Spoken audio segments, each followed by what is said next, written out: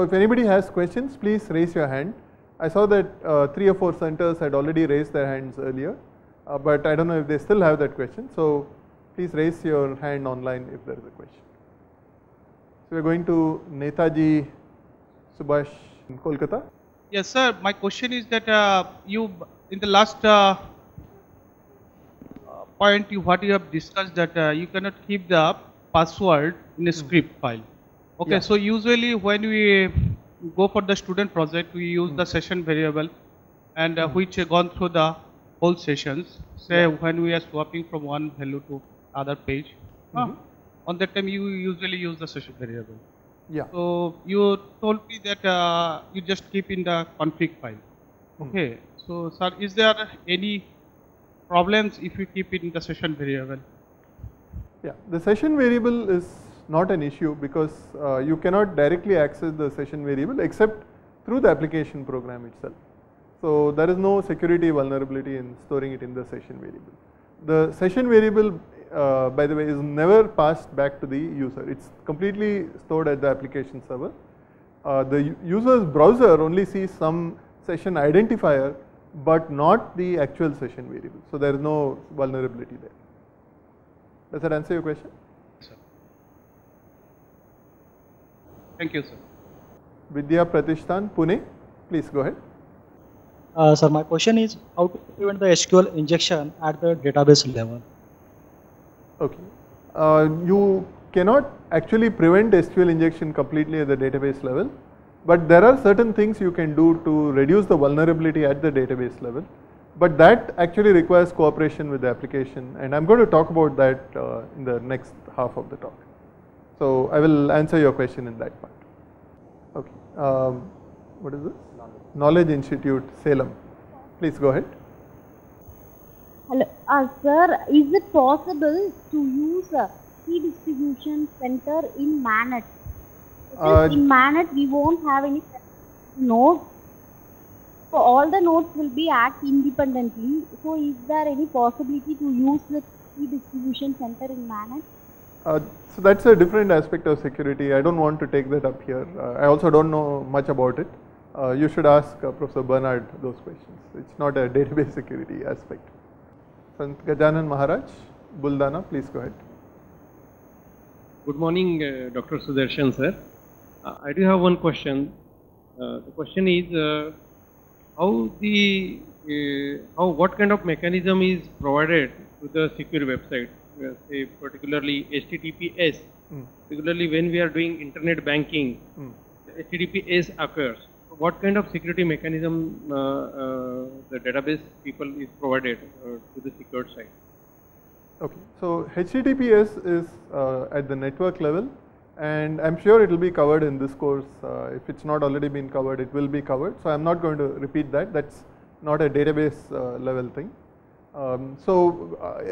This session is focusing purely at the database level. So HTTPS protects the data in transit. It also helps to identify the website. So you know that you're talking to the authenticated website rather than talking to somebody else. So it protects against certain things such as somebody routes your packets to a malicious site by hacking into the network, and you think you're talking to Google but you're talking to somebody else. HTTPS is supposed to protect against this. There are limitations. It's not a 100% solution because it's based on a notion of digital certificates. And if somebody is able to break into the certifying authority and create fake certificates, then even with HTTPS you can get fooled. So there is no such thing as 100% bulletproof thing, but it's basically making the task of hacking harder. So again, that will be covered elsewhere in this course. I'm not going to get into further details. So we're going to assume that data in transit is protected, and that you're not talking to a malicious server, you are talking to the actual database. And security at the database and application program layer is what we are going to focus on. Thank you, sir. Okay, we'll take one last question before we get back. Vaishnav Institute. What should be the security measures in neural network DBMS? In a network DBMS? Security. Neural network. Neural network? Neural network DBMS. Yeah. I think I don't understand what you're talking about. Neural networks are used for many tasks, classification and so on. What is the concept of security there? I don't know. I don't see the connection with database security specifically. There are other connections with privacy and data mining, which we will come to later in the talk. But at this point, I don't have any answer to your particular question. Sri Shankaracharya, Chhattisgarh. How can we break into websites using authentication bypass? So that's exactly the example I had with SQL injection. If I'll go back to that slide, and then after that I'm going to I'm going to hang up on you and go back to the slide and explain that answer. And after this we will get back to this. So let's say that for authenticating, the user, the application programmer had a query like this: select star from user where user ID equal to, and this is a thing in, let's say they typed it in Java, single quote, plus user ID, which is taken from the web application, plus and now a double quote, single quote close for the user ID, and password equals single quote, then the Java string closes, plus password, plus, and then a single quote to terminate the SQL string. Okay. So this was the query that was constructed by concatenating user ID and password. So here, if the user types, instead of a real user ID, he types, you want to get in as a particular user, let's say XYZ. So the person types XYZ quote dash dash. Then what happens is that this whole query, which is actually executed, is just select star from user where user ID equal to XYZ. After that, everything is commented out. So now the password is not checked at all, and this is an example of authentication bypass using SQL injection. So it's just that particular term, authentication bypass, which I did not mention earlier, but this is how, this is one way in which you can bypass authentication. There are probably many other ways, but this is one particular way. Okay, so with that, let's get back to the slides. So where we were talking of passwords in scripts. Coming back to SQL injection, we had things like somebody who bypassed authorization, that was one kind. Another kind was people who ran delete star from R or drop table R or malicious things like that, which go and modify some other table. So the problem is that the whole application is running under a common privilege, and the database authorization is doing nothing to prevent SQL injection. So there was a question about, can the database do something about SQL injection? So the answer is not directly, but if you extend the authorization mechanism in certain ways, which is not currently supported, unfortunately, you can partially safeguard against this. It's not a 100% thing. So the key point here is that this particular user should have only had access to their records, whatever they are authorized to see, and not the authorization to drop a table. But the problem is that the database has no idea who the application user is. It only sees a single user, the application's database ID, which has complete privileges. So what you would like is an SQL feature where two things have to happen. First of all, the database should be aware of who is the end user accessing this particular application, on whose behalf a query is being executed. And B, there should be an extended authorization mechanism that allows the database to restrict that particular application user to only certain rows of certain tables. So if you have a grades table, it has grades of all students, but you want to restrict a particular student to see only their own grades, not other students' grades. So you need an extended authorization mechanism which can restrict people to see only some rows of a grades table, not other rows. This is something which SQL does not support today, although there are some extensions which I will talk about, which can provide this partially. And it turns out that when the SQL authorization mechanism was conceptualized long back, 20-30 years ago, the web was pretty much unknown, and the typical model was an employee of an organization connected to a database, either directly or through a reporting interface, and then ran queries on the database. So then the database knew who that employee was, and authorization made sense. But now that web applications are the dominant way of accessing a database, that is pretty much useless, and you need something different. So today the fine-grained authorization, this is called fine-grained authorization, where you allow people to see only certain rows but not others. That is implemented only at the application level, not at the database today.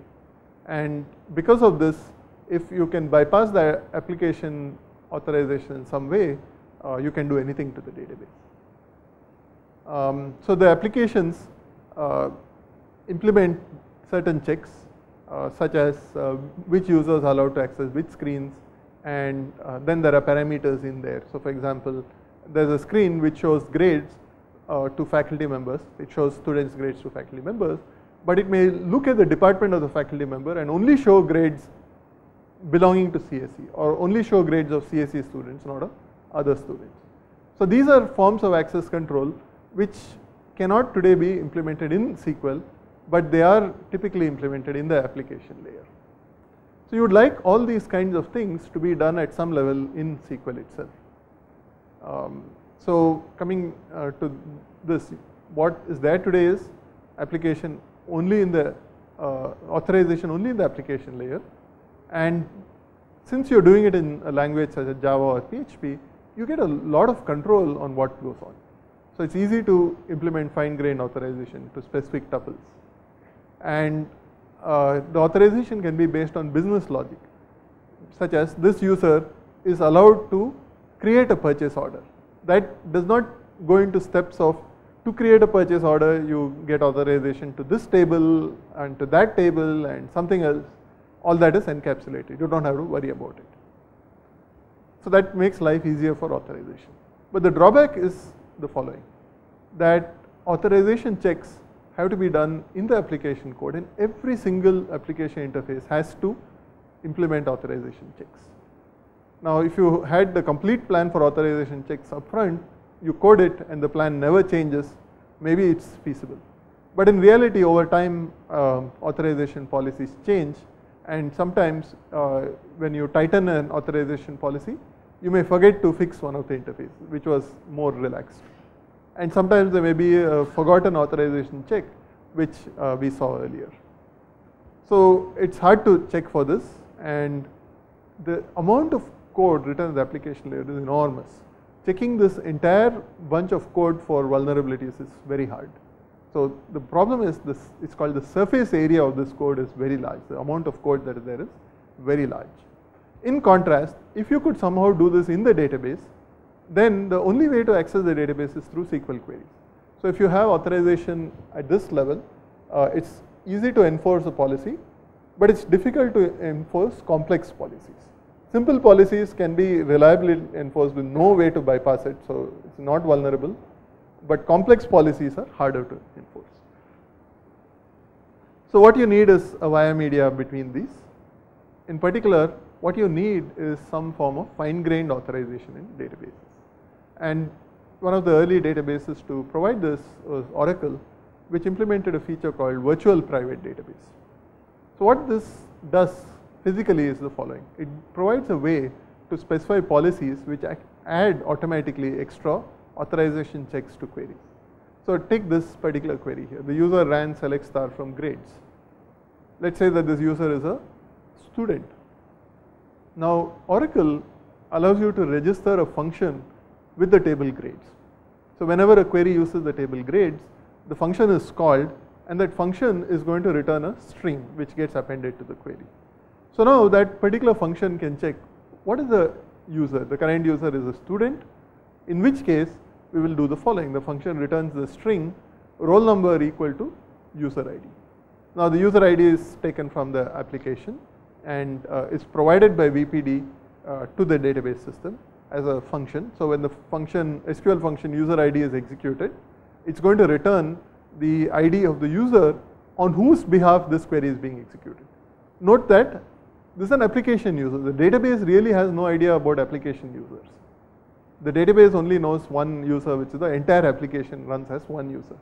The application knows about application users and it is actually passing this information to the database through this function user ID. So now the SQL query can run this user defined function user ID and get the ID and check that roll number matches the ID. So now the student can only see their own grades, all other grades are filtered out. They ran this query thinking they could see the grades of all users, but lo and behold, all they see are their own grades, which is what they are authorized to see. So that's the physical implementation, and there are many applications for this. One of the major applications is hosted applications, where you have a single database which is shared amongst many organizations. Now, if some of you might have heard of companies like Salesforce.com and others, which allow you to run an entire application on the web. You just create an ID for your organization, create IDs for individual users, and you're off, you can run it. Now, many different organizations may be sharing a single database. What VPD's goal was to ensure that organization A cannot by mistake get access to organization B's data, even if a programmer goofs up in the application program. So in VPD, what you enforce is that you get the organization ID and make sure that the only the rows belonging to your organization are visible to you. So that's the check that gets added here. Instead of roll number as user ID, a more common use case is organization equal to your organization ID. And that ensures protection of different organizations from each other on the shared database. Now that's Oracle's VPD. Other databases have provided some similar support, but it's been very limited. For example, DB2 supports something called label-based access control, and Oracle also has something called label-based access control, which is not quite as powerful as VPD, but it does allow many things to be done. And so that can and is used by many customers. Okay, so that was authorization at a fine-grained level. Now let's get back to the next level up. So what about insider attacks? So far we have been talking about outsider attacks. The outsider is trying to hack into the application or into the database, and how do we protect that? But most databases actually are a lot more vulnerable to insiders. For example, at IIT Bombay, there all our grades, salaries, so many other things are on databases. And there are many people who have access to these databases. And as a result, there are many people who could potentially go in and modify the data. So we are trusting a lot of people to not do anything bad. And in fact, people have lived up to the trust. By many, I mean something like 3-4. I'm not talking of hundreds. When you have hundreds, you have no idea what is going on. When you have 3-4, people know that if something goes wrong, it will be traced back to them. And of course, you also make sure you pick honest people and don't allow access to others. So among the things which any application system should do is to keep the database password of the master database restricted to a few people and don't give it to the development team. So there's another, so we have many programmers. We have 4 or 5 people with the master password. We have many people who develop applications but do not have the password to the main database. They have passwords to a test database. They can run their application on the test database, but they cannot access the actual database. And that password is stored on a configuration file on the live server, which the others don't have access to. So that's how IIT safeguards the database password. But of course, when you have something like RTO office, which inherently has a lot of corruption, even these few trusted people can become untrusted. So you need to do something about it, which could involve maybe keeping audit trails of what happened, who accessed the data, and I'll briefly mention this later. But some researchers have been asking, why should we do it this way? Why should we have the application connect to the database using a password? Can't the OS authenticate the application to the database? So this is called trusted application. So the OS looks at the code of the application and knows that this code belongs to this particular application, which is trusted, and the OS authenticates the application to the database. So this is, I don't know if it's there in products yet, but there's a lot of research on this, and it is used for certain applications. I don't know if it's currently available for databases. I don't think it is. Partly because the databases today tend to be decoupled from the application server. So now we know that insiders can access the database. Can we do something to prevent them from doing too much damage if they can access the data? One obvious thing is to have digital signatures. So the person sitting in the data center who has access to the database does not have access to your signature key. So the person who is updating the data, maybe a registrar or a professor or whatever, is able to sign the data, and then the signed data is stored in the database. So this is good for certain things which are updated rarely. You can have a smart card to store the key, so nobody else can store it except the person who physically has access to the smart card, and so the database administrator can't do anything to that data to some extent. They can't put new data, fake data, but they can very much delete data. So if you have registered your property, somebody goes in there, deletes your registration, and then somebody comes in and registers your property again, you have a problem. So this has some benefits, but it's not a 100% solution. There are lower tech solutions in use today. For example, if you register property in India, pretty much anywhere, you need a photograph to be taken at the registration center so that they know that the person who owns the property is actually selling the property. The last bullet here talks of restricting access to the database. It turns out that many places had every RTO have a local database. That means you are trusting many people. So these days they have moved these to a central system. So there are hundreds of RTO offices, but only one central database with all the data. And therefore the number of people who have insider access is limited now. Instead of a few per RTO office or registration office, you have a few across the whole state or across the nation. So then it's a lot more secure. And then there are many more application level protections against insider attacks. For example, multi-person approval is standard practice in banks and accounts. One person creates it, another person approves it. If one person's user ID is compromised, you can still guard against the other person. If one person is corrupt, you can still guard against illegal updates unless the second person also becomes corrupt. And then there's the issue of who gets authorization to do what. Now there's actually a trade-off here. One way is to be very careful and restrict authorization to only a few people. But practically what happens is people go on leave, and if one of the people with authorization is not around, then others cannot do work which is needed for the organization to function. And so in practice, authorizations are granted fairly loosely, thereby destroying the protection of the database. So those are human problems. So now if something bad has happened, you want to find out what has happened. Now how do you do this? And you do this typically by using an audit trail. I don't know if this has been covered in your course, it probably will be, but let me very briefly tell you what happens in audit trails. First of all, there's an application level audit trail. The application typically logs everything that was done. So if a particular user is doing something which looks weird, you may not detect it immediately, but you may have a separate application running in the background looking at the log records and looking for patterns of fraudulent access. Supposing, for example, you have credit card authorizations on a particular credit card happening in India today at 5 AM or 5 PM and happening in Russia at 6 PM. Now, if that was a Russian website, maybe that's okay. But if it was a Russian shop, then it's impossible for a credit card to fly from here to Russia in a few hours. Okay, so you know it must be fraudulent. If it happened one day later, maybe it's fraudulent, maybe it's not.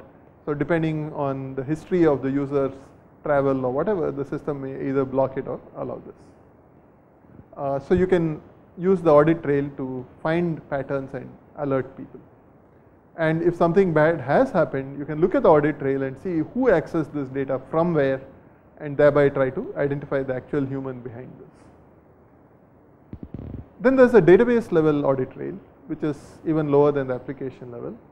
It turns out that the way applications are written today with a single database user, the database audit trail is not terribly useful to know who did it, but it might be useful to know what had happened. If you find an update has happened at this time, maybe you can correlate it with who was logged in from where, and then narrow down the user who did that particular update. So even though the database doesn't know who is the user, you can correlate it with other log information and track it down. Okay, I think this is a good point to take some more questions before I come back to two research level topics, which will be the last two topics for this talk. So let's take some questions. BH Gardi College, Rajkot, please go ahead. Sir, my question is any particular tool for finding SQL injection for in a particular website which we develop for each and every list out the particular where the brute force are there? Yes, there are a lot of tools which are available on the web. You can search for them. So most of them will look for form interfaces and then type in strings like what I told you, quote star star star, and look for error messages of various forms to be returned. So I don't have a specific tool to recommend, but if you search on the web, you will find tools for vulnerability analysis. So if you have built an application, I would highly recommend you run these tools. Dronacharya, Farooq Nagar, Haryana, please go ahead. Sir, my question is, can database encryption and database user ID and password encryptions can solve the problem of database security? Over to you, sir. So there are many aspects to database security, right? So encryption handles certain things. So let's say you have a house with 3 doors. Locking one door is required to protect that door, but it's not going to protect you from somebody coming in through other doors. So encryption is going to protect against somebody who gets physical access to the data, maybe by copying the disk or something. And it is not going to protect against certain other things, such as somebody using SQL injection to hack into the application. So encryption is not going to protect against that. So it is required for many things, but it's not the end all. So there's no one thing which will cover everything. You have to take multiple steps to protect against multiple types of attacks. You have to check for and rewrite applications to remove SQL injection. You have to make sure database passwords are stored securely. You have to guard against cross-site scripting attacks. I didn't talk about it because I assume it will be covered elsewhere in your course. But when you build an application, this is a very important thing. You have to protect against cross-site scripting attacks by essentially what is called sanitizing of user input. If you have not already seen this, you remove certain HTML commands from user input. So when that is displayed, the ability to run cross-site script attacks is removed. Then there are also things which can be done at the browser level to protect different, for example, you have multiple tabs open in the browser. So a script running on one tab might be able to access access sites which are opened by a separate tab. So there are browsers like Chrome which actually run these in separate processes and protect against some of these attacks. So there are many different things which need to be done, and only if you do all of them can you actually ensure security. Even if you do all of them, there may still be holes you don't know about. For example, very recently there was a hole in the SSH algorithm, which was a bug which was found, which meant that intruders could actually eavesdrop on supposedly secure communication between browsers and web servers. So that was discovered, and then the web servers had to be patched to protect against that bug. So if a web server is not patched, for example, it still remains vulnerable to that bug, and then you have a problem. So patching these things to fix security flaws which have been discovered and fixed is another important part of security. So there are many, many aspects, even to just data security. Any other questions? No, sir. Thank you, sir. Okay. Perumal College. What is store procedure? What is the difference between store procedure and other statements? And last question is, where we can use the store procedure effectively? Okay. A stored procedure is like a function which you can record in the database, and then you can call the function with certain parameters. So those parameters have to be of type string or int or whatever it is. So now, if you want to call a stored procedure from a Java program, there is a JDBC call, API call to call a procedure, passing it certain parameters. So that is similar in some sense to a prepared statement, in the sense that if that string has quotes in it, it is going to add backslashes and so on, so that what goes to the database is a properly escaped string, and then the database is protected from SQL injection. So that's basically an alternative to prepared statements, but as I told you, it is not a good alternative because you have to create a procedure for every single query that you might want to do. But there are certain cases where it is useful and could be used.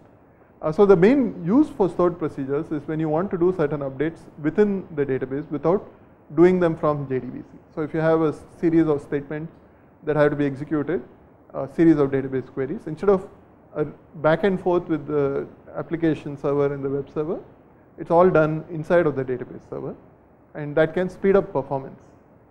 So that's one use. The second use is if you have certain things which you might want to keep one copy in the database of a procedure which you might need to update, and you don't want to update the application program, but you want to update the stored procedure periodically, that might be another reason for using a stored procedure. So there are multiple reasons for it, and most databases today support stored procedures. Does that answer your question? Thank you, sir. Then one more question. As we know that a lot of security tools is available for cyber security. Likewise, is there any tool for database security? And SQL itself, can we provide securities without using Oracle or the front end itself? So in terms of database security, there are tools which are specific to, for example, tools which will look for SQL injection by probing system. But you can also have static analysis tools which can look at your code and say that this part of your code is vulnerable to SQL injection. So there are such tools which can analyze your code and look for vulnerabilities which are specific to databases. So that's what you would use. Now coming back to the second part of your question, I'm not sure what you meant by at the SQL level. As I told you, the authorization mechanisms, if extended, today what is there is not sufficient to provide any meaningful degree of protection, but there are extensions which have been proposed in research papers, and some of which have been implemented by some databases like Oracle, but they are not part of the SQL standard yet, which you could use to give some extra level of protection. Thank you, sir. Techno India, Bengal, please go ahead. Good afternoon, sir. My question is, instead of centralized database, if we keep our data in distributed environment, that is distributed database, what is the security issues there? And if we keep data, we allow replication, then what are the security issues in that case? Okay, that's a good question. So first of all, there are two types of security issues here. The first is when you have multiple systems which store the data, you obviously have to protect all the systems. But today, by far the largest use of these kind of distributed data stores, they are actually ubiquitous today. If you put data on any website, nobody uses a centralized database to store your data. Every major website today stores your data on either on file systems for certain kinds of data, distributed file systems, or they store it on distributed data storage systems. So for example, Google uses something called Bigtable, other application servers use things like HBase, Cassandra, and a variety of other systems which store data in a distributed fashion across multiple systems. Now many of these systems really don't have any notion of authorization mechanism beyond some very simple authorization. They have a notion of login and which logins can access which tables in the store. So the entire onus of security is purely at the application program level. So there is no further security at the data storage engine level. Now with replication, what are the extra issues? So again, you have to obviously keep all copies secure. But there is a new aspect which has come up these days, which is protection against governments. So today, if you store data on Google, and Google stores that data on a server in the US, Google may take a lot of steps to protect you from hackers getting in. But Google cannot do anything if the government of the US asks for that data. Google has to give that data, otherwise they'll go to jail as per US laws. So in spite of all the protection which you thought you were getting from Google, the US government can get your information by just telling Google to hand it over. In addition to asking Google to hand it over, which of course has some overhead because they have to tell Google, Google has to check it and give it back, they also have hacked into Google's systems or actually hacked into the network to spy on traffic going to Google. So that's another kind of thing. So if your data is stored in the US, it's very likely the US government can and will get access to the data if it thinks that you are of interest to them. So that kind of vulnerability can only be avoided if the data never goes to the US. So many companies these days are seriously looking at storing data of India in India, storing data of US users in the US, so that if they are asked by the US government to hand over data, they can legally say that, look, this data is owned by a subsidiary in India and we cannot access that. You have to ask that subsidiary.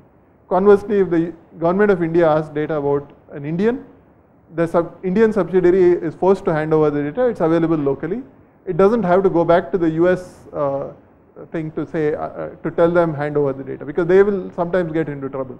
The US may say you cannot hand over the data, the Indian government may say you must hand over the data, and now Google is caught in the middle. In fact, there is a mess going on in Europe right now where the European Union was bringing up some law on making search engines forget about history.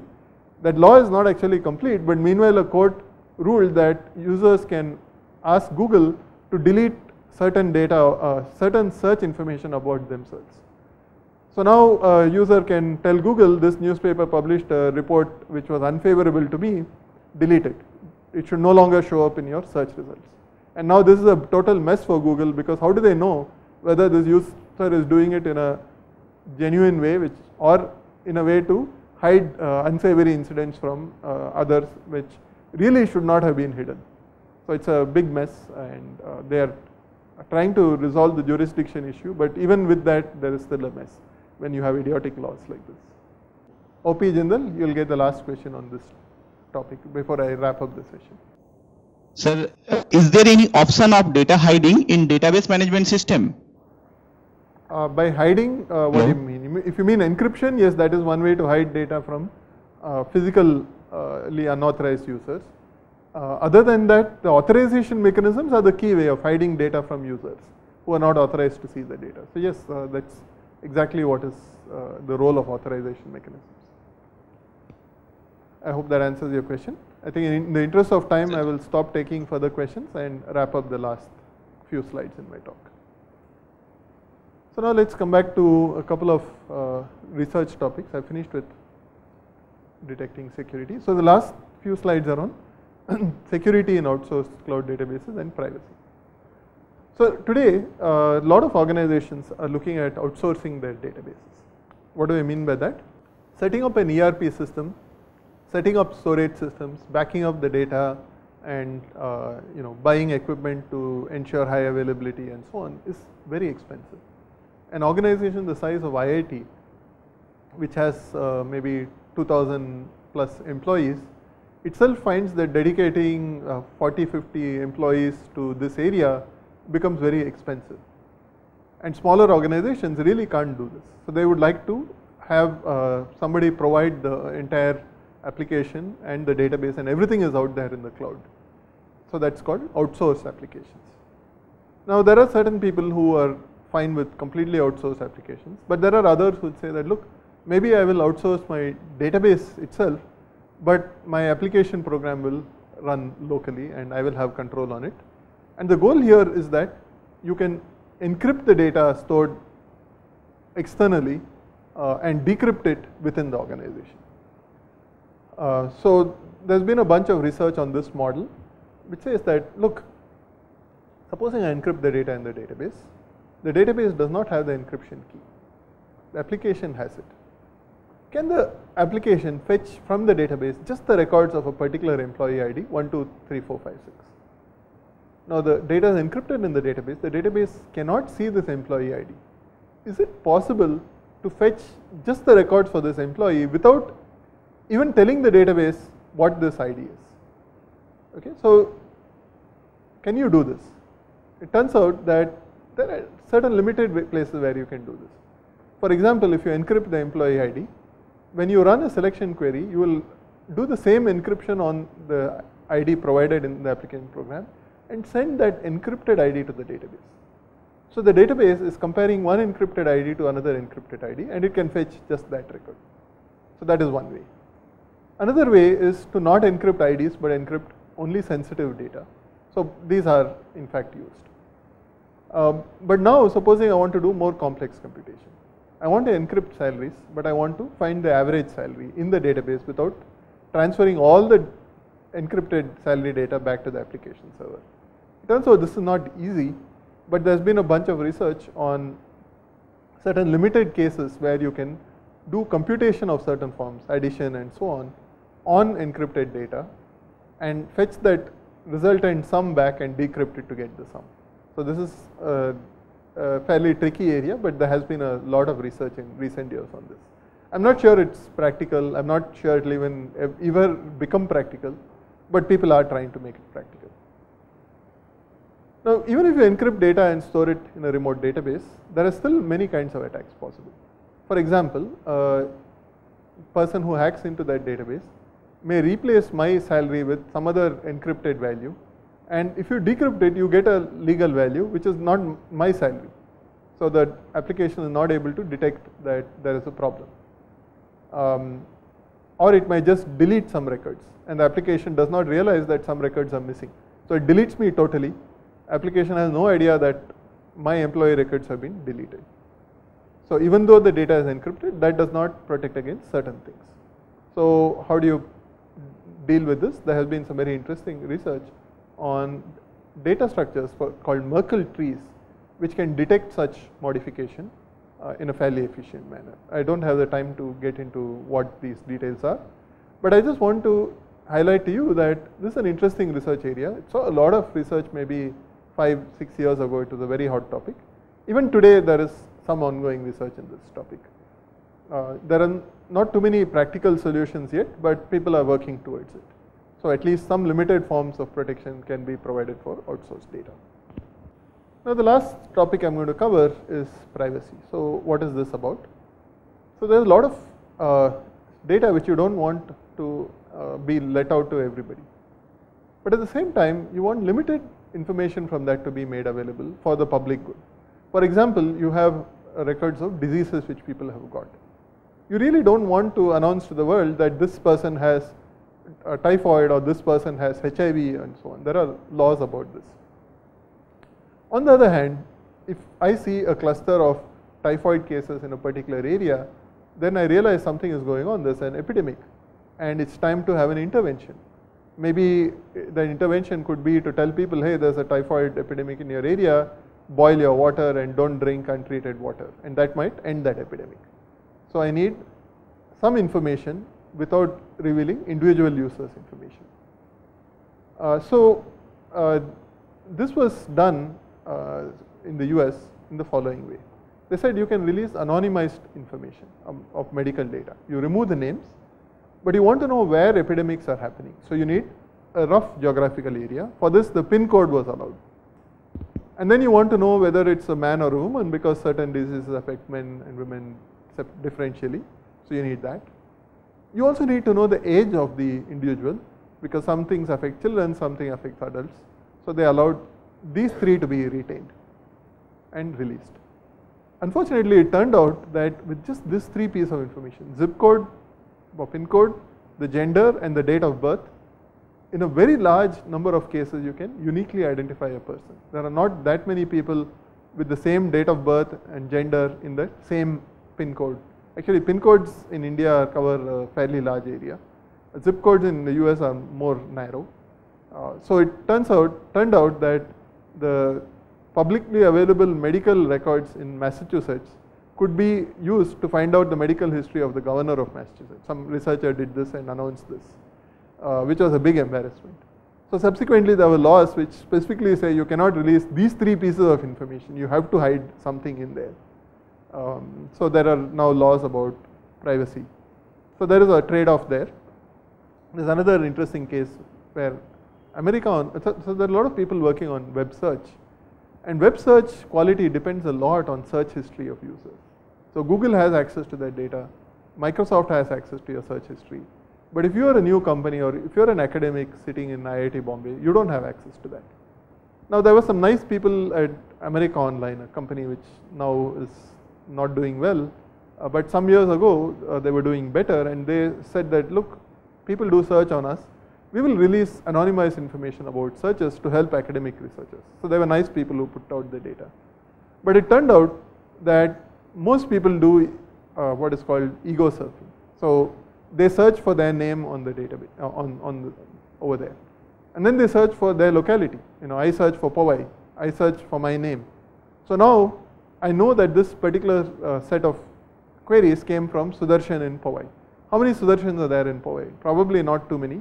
And therefore, people can find out exactly what I have searched for. If I have gone to some shady website, now they know that I have gone there.